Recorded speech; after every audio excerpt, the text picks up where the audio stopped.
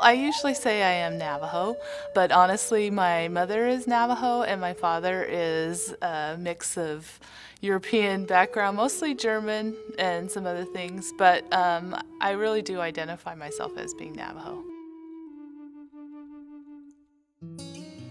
I grew up on the western part of Arizona in a small town called Kingman, which is not near the Navajo reservation. My family's from the western edge of New Mexico, so it was a little ways away. We used to go over to the res in the summers and for holidays and so forth.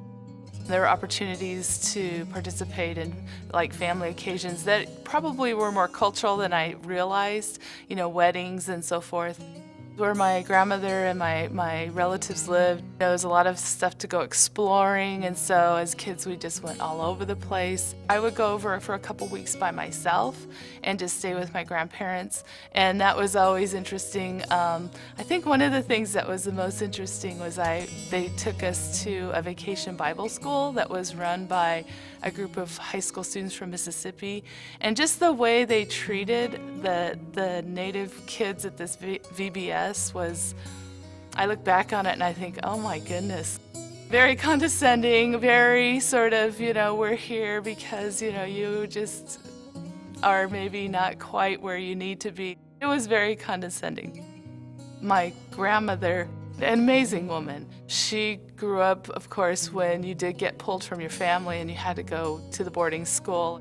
She had kind of a rough, not just growing up, but marriage and so forth, and yet just the most loving, and she should have been bitter, but she was far from bitter, so just really incredible. I had two brothers, and so lots of sports, lots and lots of sports. I played a little bit with dolls, but mostly was out playing football and baseball and basketball with the kids in the neighborhood. I liked to read. Math was my favorite subject. My dad's a math teacher. He was a high school math teacher. He actually really pushed hard when I was in high school for me to take 4 years of math. But other than that, I didn't have any particular interest in science. There wasn't really a person that was helping or pushing or getting you interested. So it wasn't until college that I finally, you know, kind of saw the light. I was a jock, so I played 3 sports in high school, and so I really wanted to continue that on, and it turned out I got an opportunity to play at a junior college. And that, I think, was actually a big turning point. Not only did I get an opportunity to play sports, but I had an incredible chemistry teacher.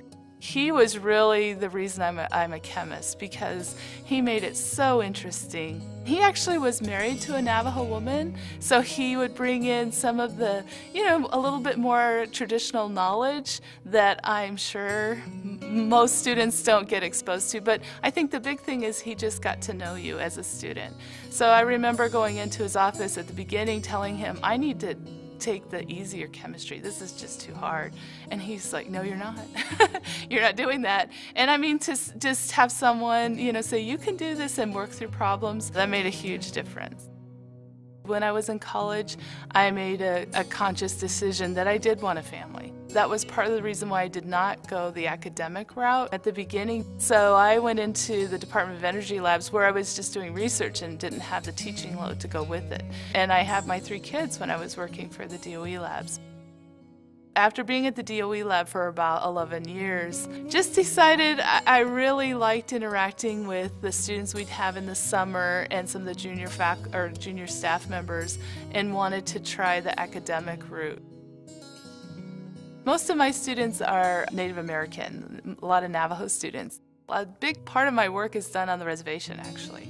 We're looking at the exposure of uranium to the people on the Navajo reservation. And so it's an issue that the Navajos are really interested in. We're working with the Arizona Cancer Center to see if there's a potential for uranium, environmental uranium, to cause cancer in folks. And I think it helps a lot, the fact that I'm a tribal member, my students are tribal members, because we're going to the communities and asking for their help in doing this research. I mean, they have to sort of open up their doors to us to get information, to collect samples and so forth.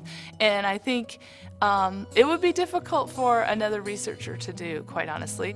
I think it makes a wonderful impact, the fact that we're there. It's more than just trying to get papers out. I mean, we really are trying to understand what's going on. Now where I live in Flagstaff, Arizona, which is a border town to the Navajo Reservation, I feel like I have a connection better than when I've lived in other parts of the country. So it's actually pretty exciting, particularly being in a place like Flagstaff, because there are a lot of not just Navajo people, but Hopi people and other tribes. And I've learned a lot more since sort of moving back, maybe because I'm older and I have more interest and ask more questions. It's pretty cool, actually. More now than I guess at any point in my life.